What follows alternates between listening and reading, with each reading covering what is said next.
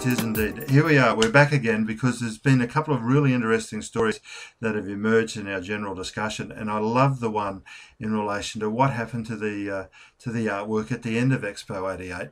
And then we can talk a little bit about the fact that you actually, like Barley Oates, kept a video of the work. But just tell us the story about what happened after Expo. This is a classic story.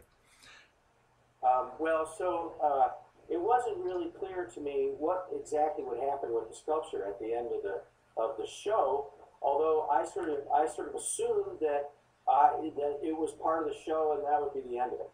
And much to my surprise, I got a call one winter day that there was a container for me, and a truck brought a container to my studio and unloaded it, and I opened it up, and my entire piece, 714, was in the container, all fully assembled and braced up with a whole bunch of wood. And it took me probably at least a day just to unload it all by myself. And it would have been incredibly light. So a 40-foot container for about, what, 200 kilos of packaging of artwork.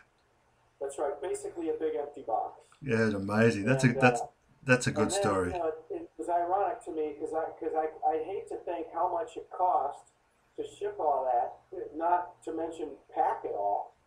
And I kind of had wished that they just sent me the money and thrown the sculpture in the river. You're not the only one. We did a YouTube earlier in the piece on a piece called The Rock, and it was meant to be, it's a big piece of concrete, and it was meant to be red.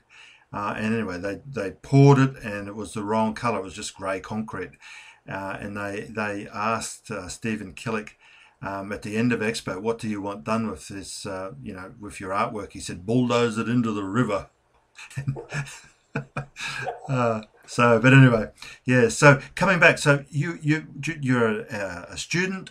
One of the subjects you're doing is video recording, and you actually recorded. So you were telling me a little while ago the making of the piece as well, which is very similar to Barley Oates, who has just done a beautiful documentary, which I've edited down to 12 minutes, which I'll send you the link for. So just give us a little bit of a feel about the fact that on your sculpture you tested it and that.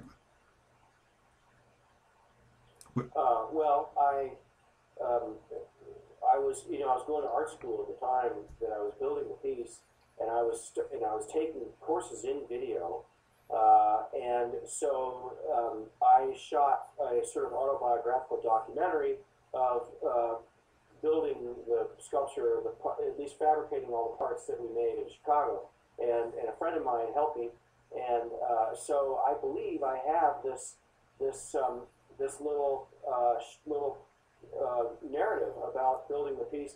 And then I think maybe, I don't know if it's included or not, but I think I have some footage of wind testing the prototype for the sculpture on the roof of a 5-story warehouse on the west side of Chicago in the dead of winter with really high wind and snow blowing around, and a very different kind of experience than you have in Brisbane.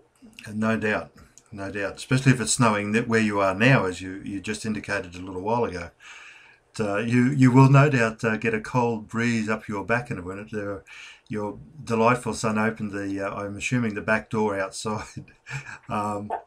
So anyway, but if you can find that would be fantastic. As I said, if you can, if you do a DVD of it, DHL it over to us, and I'll clip that down, and we'll include it, and it'll become part of the public record.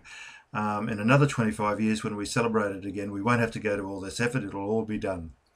And with that, again, Evan, just thank you so much. This has really been delightful. All these things, they have a way of working out, I've discovered in the end, much like that delightful Shakespeare play that starred Geoffrey Rush. It'll be right on the day. All right, with that, we shall say goodbye and thank you.